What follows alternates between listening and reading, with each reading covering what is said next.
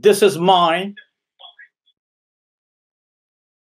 honest and urgent appeal to the big democracies of the world. I, Colonel M.D. Shahid Khan, PSC retired, a Bangladeshi retired colonel, have been living in the UK for last 10 years, but I am still the citizen of Bangladesh. Today, this appeal is for helping Bangladesh. This is regarding not interfering. My country, my people are trying their best. They have done it once. They proved it once in 1971. And world community also helped to liberate the country and to get the independence in 1971. And we are also capable, even today, in this catastrophic minutes, to face this and win over. But there is some, things are not functioning properly. Because for last 11 years, possibly the world leaders have got the wrong information through their sources, because I don't know they worked as proper source of information provided, or they have been worked as the lobbyist for our Bangladeshi interest groups. They have been telling that Bangladesh is even our Honorable Prime Minister said that Bangladesh is the role model of development. And this to give only some human rights problem like abduction, then extrajudicial killing and all these things. But even the human rights organizations is to tell about the human rights violations, but at the end is to say that 7 to 8% growth and so on and so forth.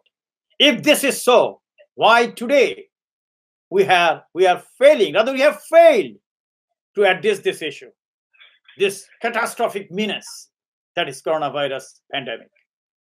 Today, it's not only the financial resilience that we don't have, it's also that the system is not functioning.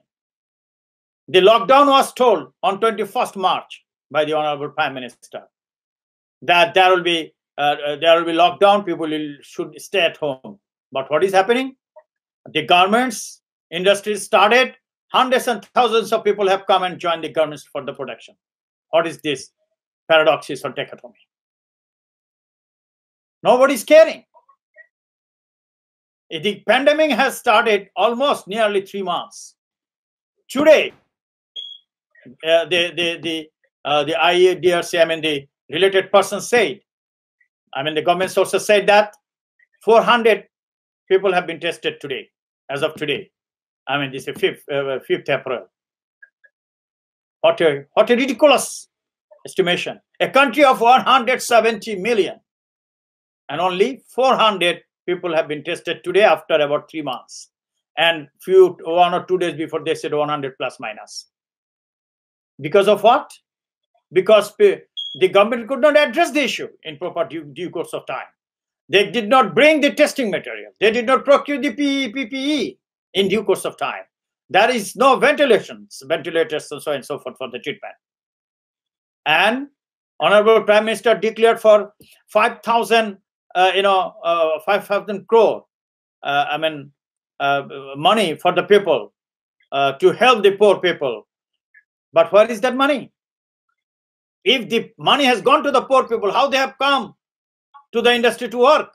They could not maintain the for even for a week, plus minus. More than a week to maintain the lockdown. So this is the condition. So where it lies. Today is the 5th April. It's the 2nd year, the abduction of my people and killing a captain, honorary captain of Bangladesh Army. His son is serving as a major. He did not know why his father was kidnapped and tortured for 10 years, then killed. Cannot ask for the justice. Don't take it to be a personal matter of mine. This is what has happened. A citizen like me has faced like this. Then what is happening throughout the country? So what does it mean? That Mafia Gong, Tariq Siddiq, who is the relative to the Honorable Prime Minister as well as the security advisor to the Prime Minister, and his office is just within 3 meters of the Prime Minister. He is the only minister who has the office beside the Prime Minister office in the Red Bloc. And he has not been taken to task for last 2 years. And this is how country has been running for last 11 years. That's why the governance that we want to mean is not working. The governance system is not working. That's why they have failed to address the issue today. So I said, I request upon the, urge upon the world community, help our country not only for the testing kits or for ventilators or for the PPE and others, or money. Thank you very much. The World Bank has given, today I have heard, $100 million. So it's not only money that would work. It is that Prime Minister must be independent, as she has been telling for last 11 years. At one stage, she said that our country, even a few days before in the parliament, that our country has been more developed and more, stronger in economy than Singapore. If it is so, Singapore could control this menace. But where we are, only 400 tests until today after about 3 months. So we may have money, we may have many things, but the government system is not working. There may be two things. Either Prime Minister is part of that Tariq Siddiq Mafia Gang, or she cannot work for them. She has been told to talk only, no action, they will act. That's why the government's machineries are not working. And that's why the people, the 170 million people's life is at stake. We even do not know how to do. Our communities are helping to each other. People are courageous enough to help each other. That's they're doing. But there is no direction. There is no specific orders from the government telling lockdown, again opening the industries.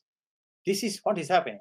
So it's not only I am asking, requesting the world community to only help, but also I've been telling these things for last 2 months and a half through various media to help, not only money or equipment and materials, but also ensure that our Prime Minister can independently work for the people. She got rid of those mafia gang, Tariq Siddiq gang, and she can work all by herself with the common people. And people are also ready, but they need the leadership.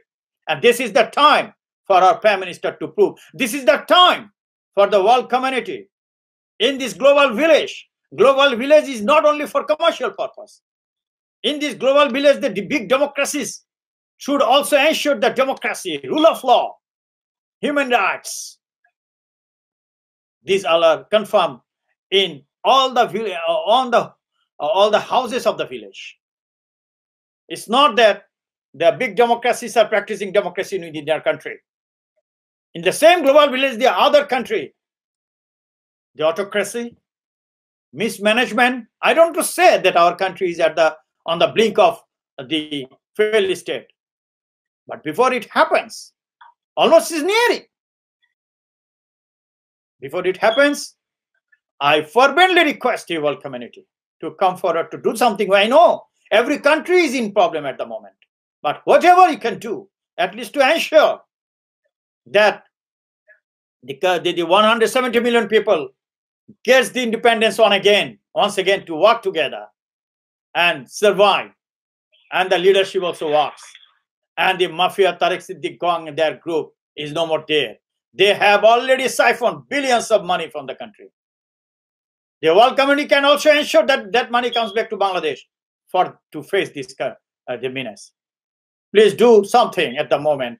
If I've done something wrong, please forgive me. Thank you very much. Goodbye.